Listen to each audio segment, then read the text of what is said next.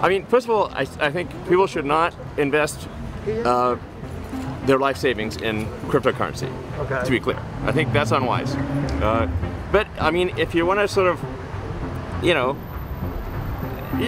speculate and kind of like, I don't know, maybe have some fun. I mean, there's a good chance that crypto is the future currency of Earth. If you have clicked on this video, you are likely somewhat worried about the stock, crypto, and real estate bubbles now collectively being referenced as the everything bubble. Prices over the last year have skyrocketed to insane levels. The S&P 500 went up 30% since March 7, 2020, Apple 82%, Bitcoin 437%, and Dogecoin over 2,000%. But the worst of it can be seen in the newly formed NFT markets. This is where we saw earlier in the month someone purchase a digital LeBron James highlight for $200,000. Yes, you heard that correctly. Someone purchased a LeBron highlight that you can look up on YouTube for free for $200,000. In today's video, we answered the all-important question: how do we invest in a giant market bubble? Understanding these market booms is the key to success. First, we investigate previous bubbles. Bubbles are not a new thing. Put a bunch of people around any sort of market and give it enough time, a bubble will appear. The Dutch society back in 1636, for a small period of time, went crazy over the price of tulips. People back then were spending their year's salary on flowers they hoped to sell for more and more. Many on YouTube and the internet love to compare the tulip chart from 1636 to the Bitcoin chart of today and point to it as a clear indication of a bubble forming. But today's bubbles are much different. The psychology is the same, but the dynamics are incomparable. Throughout history, we've had multiple instances just like this, and they all ended the same exact way, with a severe downturn in value. If you step back and think about it, bubbles to investors are not necessarily a bad thing. Remember, calling bubbles is sort of easy. Everyone can see the recent trends, and you would have to be quite naive to think that all of these massive price movements are deserved and healthy. The problem is that bubbles are easy to call, but hard to make money in. Here's what I mean. Let's study one of the most famous cases in history, the internet.com bubble. As you can see, starting in mid-1995, we saw the Nasdaq begin to creep up. By December of 1996, people were already calling out the bubble forming. The then Federal Reserve Chairman Alan Greenspan gave a famous speech where he uttered the phrase irrational exuberance to explain what may be a stock market that is overvalued. His comments spooked the markets and moved the indexes down in the months that followed, but the bubble was just getting started. By the next summer, the Nasdaq had moved from 1,200 to 2,000, nearly doubling in value. At this point, the bubble was as clear as day, yet we were still years away from the top being formed. In the fall and winter of 1998, the index moved down sharply to 1,500 before its final move up to the very top. If you had invested in November of 1998, nearly 1 year later in January of 2000, you would have achieved gains of nearly 350% as the market moved from 1,500 to 5,000. In those final months of 1999, anybody betting tech was making serious money. As the bubble gets ready to pop, the momentum gets more and more parabolic. VA Linux Systems, which went public on December 9th, 1999, was the poster child of the peak.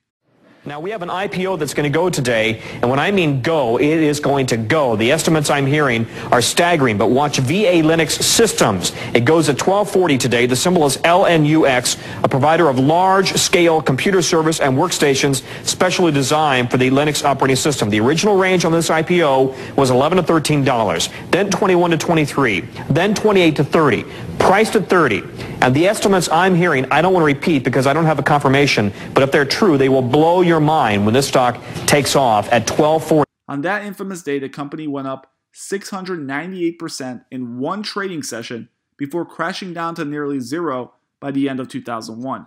But it doesn't stop there.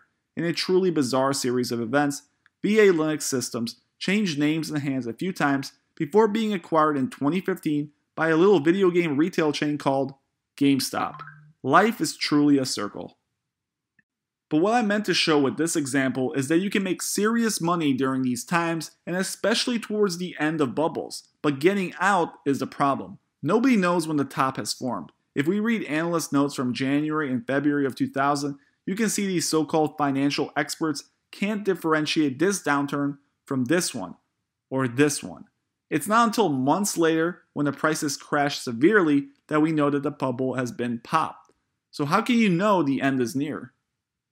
The simple answer is we can't. But before you click off, I think there is a way to increase your probability of knowing, lowering your risk and giving you a chance to secure some serious gains. This right here is the 30-year log chart for the Nasdaq.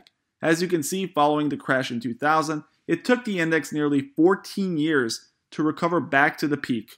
Just following the index's 30-year trend, you can clearly visualize the steep divergence from the average in the late 90s. This is not the case with the Nasdaq today. Right now, we've got so many catalysts to push the market up even higher. Interest rates are much lower than they were in the 90s. We've got a Fed who loves to support the market, and we're coming out of a year-long pandemic with severe pent-up demand and stimulus money on the sideline. On top of all this, exciting new technology companies are pushing the envelope of what is possible with new inventions set to shape the future of the next generation. We are indeed seeing companies with massive valuations, giant gains with little to no revenues, and PE ratios that make your head hurt. But in the grand scheme of things, we are not seeing simple meme companies jump 700% in one day. There have been events that resulted in similar action, but there are different levels, and we just have not reached the amount of euphoria that can be compared to that of the late 90s. The key to watch out for is federal interest rates and emerging economies. If we take a look at the year 2000, there were two clear events that were the precursors before the massive drop. One occurred in February of 2000. Alan Greenspan announced plans to aggressively raise interest rates. Although the market didn't initially react to that, peaking on Friday, March 10th, it was the writing on the wall. On March 13th, news that Japan had entered a recession triggered a global sell-off disproportionately affecting technology stocks. On March 20th, we had the Fed officially raise rates, inverting the yield curve, and we finally had the US Microsoft Corp ruling, which found that the tech giant was indeed guilty of a monopolization. By November 2000, most tech stocks had declined in value by 75%. The next year, we had several accounting scandals and 9/11, and on October of 2002, the Nasdaq 100 was down 78% from its peak. So we do need some sort of catalyst in order to get worried. We just saw that a global pandemic was not enough to burst the bubble, if it even could be considered that.